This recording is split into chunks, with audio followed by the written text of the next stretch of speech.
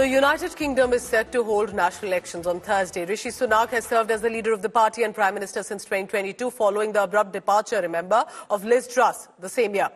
But in the last election, just to give you a background, Conservative Party gained 48 seats, Labour Party lost 60. Between them, there were about 76% of the UK vote. Which way will the votes go this time? Sunak is pitted against Labour Party leader Keir Starmer, and opinion polls have suggested that Starmer has a stronger edge this election. Some of the big issues that has affected people of the UK is immigration, cost of living, which has gone very high across the UK, a slower economy comparatively, and a national health service overhaul.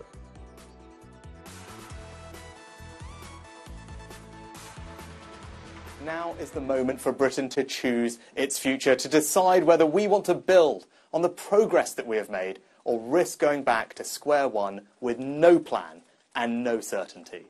There are a few hundred that would go on a flight to Rwanda at huge expense to the taxpayer. There are tens of thousands. 50,000 people have come since Rishi Sunak has been Prime Minister, 50,000 across the Channel. A few hundred going every year means there's a 99% chance you're not going to Rwanda. Now, I've worked with criminal gangs, Rishi Sunak. I know that they are telling the people they're exploiting there's a 99% chance of not going to Rwanda. That is not a disincentive. That is not a deterrent, and it's not working. There's nothing wrong with that, and I just want to address Beverly's point. You opposed it when I announced it.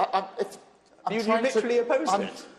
If you listen to people in the audience across the country more often, you might not be quite so out of touch. Jai Swami Narayana.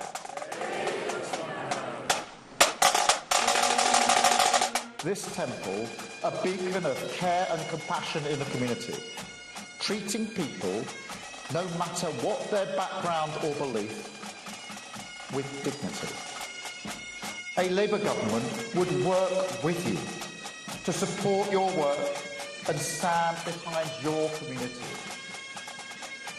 We will work for you to make sure that in everything we do, our shared values of compassion, dignity and aspiration for every person in this country.